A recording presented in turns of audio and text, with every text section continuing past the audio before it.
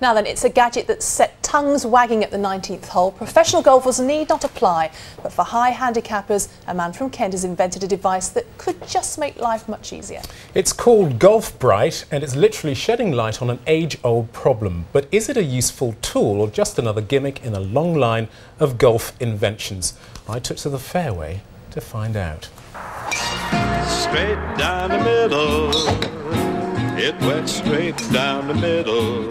The trouble is, it so rarely does. If you're a high handicapper like me, you can spend hours out here looking for lost golf balls. There are lots of gadgets that help you reach these little things. Very few of them help you see them, at least until now. It's a weapon against the errant shot. In the right hands, it could save the user a lot of time and even more money. It's brilliant for going off out in the evening, just walking around. Perhaps you might be walking the dog and coming home with bagfuls of balls.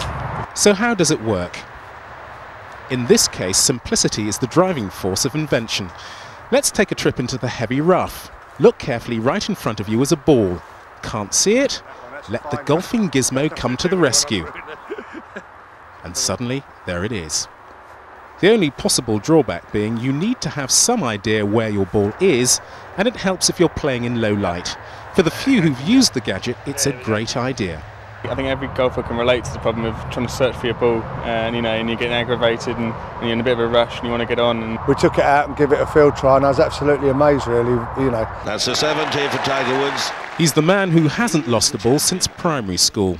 Tiger Woods, the best golfer the world has ever seen, doesn't need gadgets, but his popularity means millions of pounds and dollars are spent on the latest ones every year.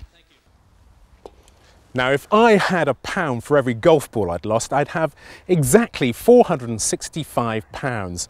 No, make that 466 because I've just lost another one. But before I go and look for it, there's just something I have to do.